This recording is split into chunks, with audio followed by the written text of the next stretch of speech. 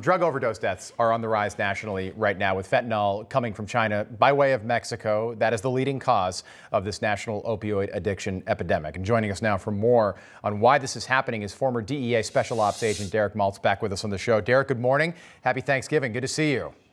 Same to you, Rob. Thank you. So the U.S. right now is on target for over 100,000 overdose deaths this year. That's the most in our history. This is all on Joe Biden's watch.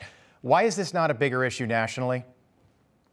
Well, a couple of reasons. Number one, the politics on the southwest border, right? The politicians do not want to admit that the Mexican cartels are flooding the country. They're sending their confidants in America to set up their operations throughout our cities.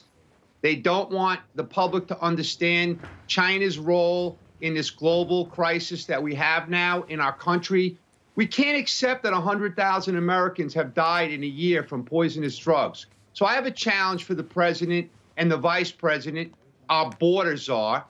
Can they even say the word fentanyl? Can they even talk about China's role with the Mexican cartels? Are they going to admit to the public that China's providing all the chemicals and the money laundering services, Rob? We spoke about this. Without the chemicals, without the money, you can't produce the poison. And right now we have to shut down the poisonous supply of not only fentanyl, but methamphetamine. I'm not sure if you saw the story last week, Rob.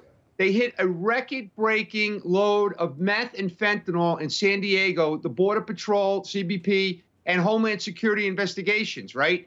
They hit 17,000 pounds of meth in a tractor-trailer.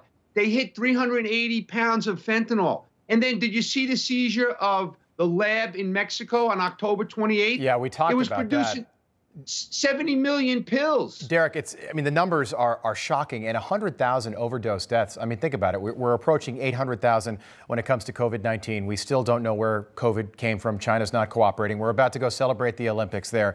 Can you describe for us China's role in the drug process? I think people think drugs coming over the southern border, they don't equate that necessarily to China, which seems like a world away, but they play a huge role in the drugs that are pouring over our southern border.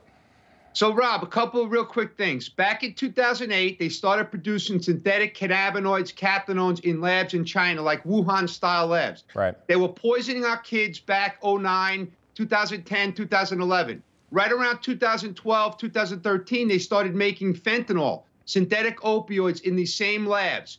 They started blitzing the country in mail, right? You're buying it on the internet. Kids were buying it all over the country. They were dying. It started becoming overwhelming with the amount of deaths, like in New England and Florida. And what happened was it caught us off guard. We were like, what the hell's going on? So if you flash forward, then they started realizing, and President Trump put a lot of pressure on China. They actually controlled a lot of the fentanyl analogs, all of the analogs. So they started shifting, sending the fentanyl that's already produced right to Mexico. Yeah. The cartels started recognizing the business opportunity. And now what you have is all the chemicals to make the fentanyl are now being And the numbers sent started to going down. Prior to 2019 and 2020 were rough years, but prior to that, we did see a drop in the numbers. Just quickly, about 15 seconds, Derek, while I have you. This was breaking news. A federal jury says that CVS, Walgreens, and Walmart didn't do enough to stop the flow of opioid pills into 2 Ohio counties. Is this a good thing? Is this the start of some accountability?